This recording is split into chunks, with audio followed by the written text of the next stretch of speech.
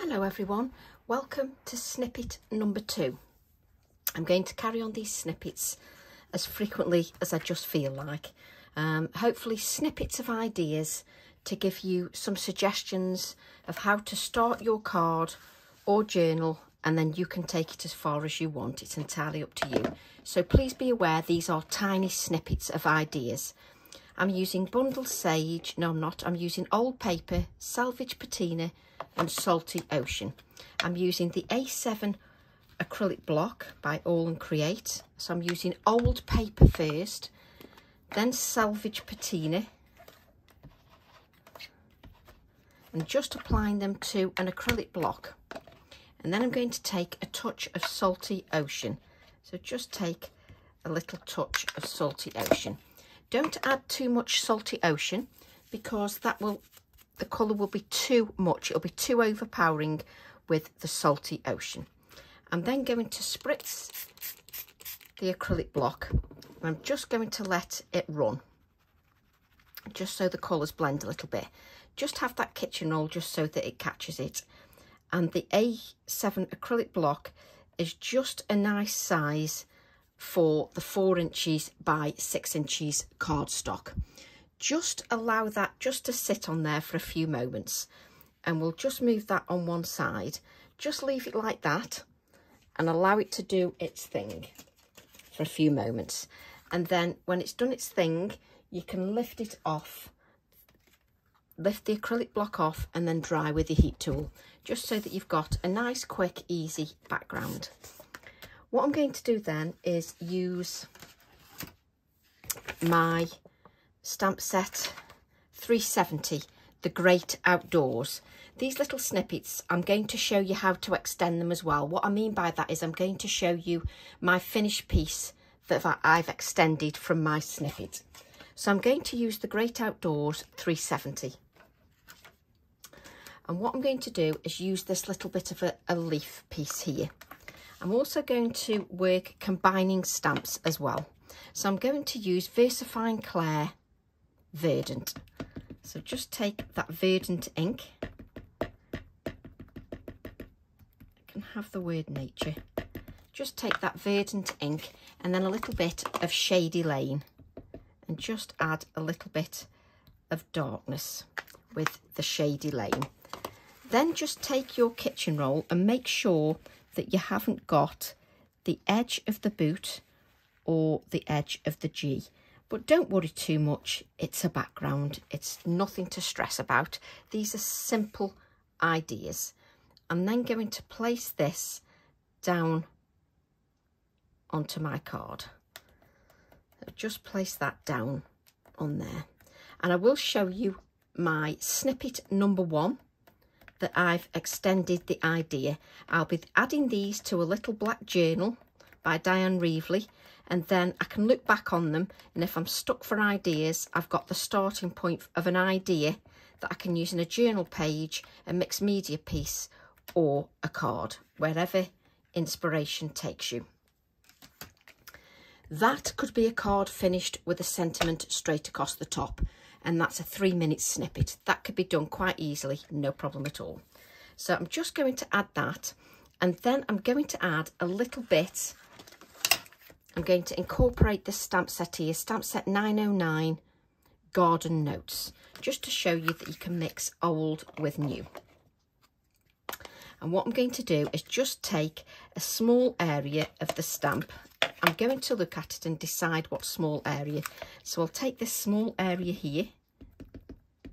Just take a small area, start with the Verdant, and then add touches of Shady Lane. Extend that design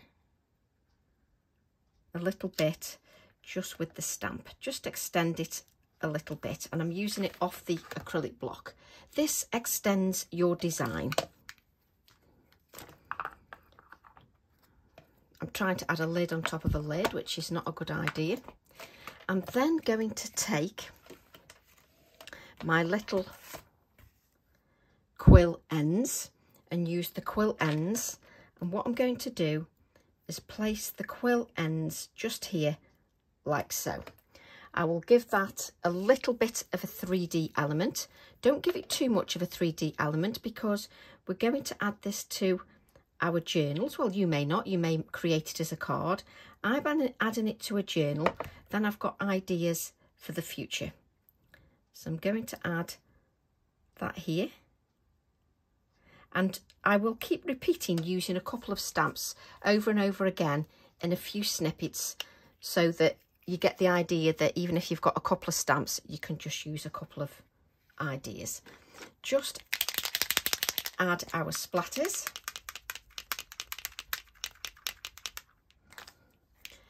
I'm then going to take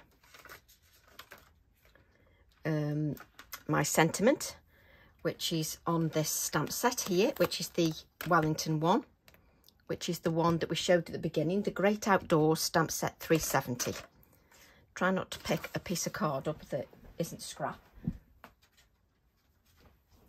Piece of scrap card. Then I'm going to use black ink, VersaFine Clair, and just ink that sentiment up, grown with love. And I want you to fall in love with your old stamps and your new stamps. And the snippets are to inspire you to either extend the design, leave it as it is, whatever you want. So just cut that out. I will have most of the cutting done in the snippet videos, because obviously I don't want them to be more than 15 minutes long, because that's the idea. They are a little snippet. So no faffing round with too much cleaning up, Tracy, is the whole point. So I'm then going to just add my Posca pen just around the edges. Let's see if in this one I don't drop the pen onto the sentiment like I did on the last one. There we go. And we'll just clean that mess up. What did I say about not too much time cleaning up? So we'll then add our grown with love. So just decide where you want that. You see, I don't want it to detract from that leaf. I rather like that leaf. I rather like the way it looks. And I don't want to split the design up so you can't see it. It does look lovely there, but let me just check. Yes, I just love the fact that you can see the leaf.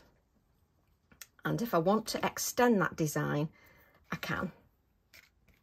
I could add a Wellington. Just add that down there. Now just be aware that you don't want to, you know, use your hands all over your card too much.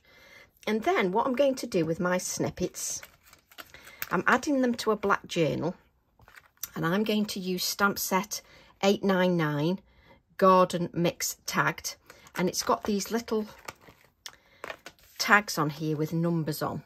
Can you see? And what I'm going to do is, now I can't find the one that I've cut out. You know, you can't make it up, can you? I've cut one out. Where's that gone? Is that it?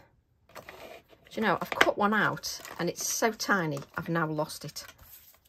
Unbelievable. So we'll waste a few minutes now while you can tell I've cut one out because it's there, look. There it is. I put my ink pad on top of it.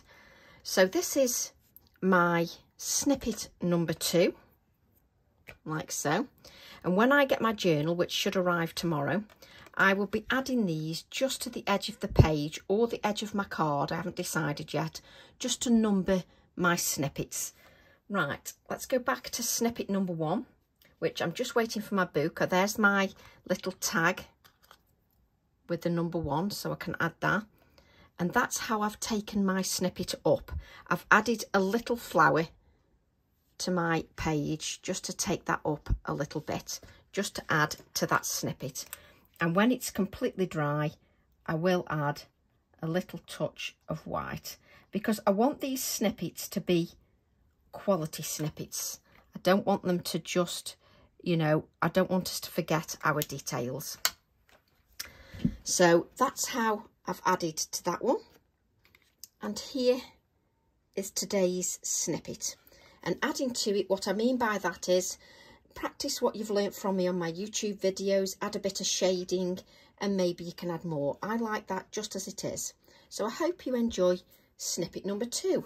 And I will photograph these and show them so you can see them in the black book as well. Love to all. See you all soon. Bye for now.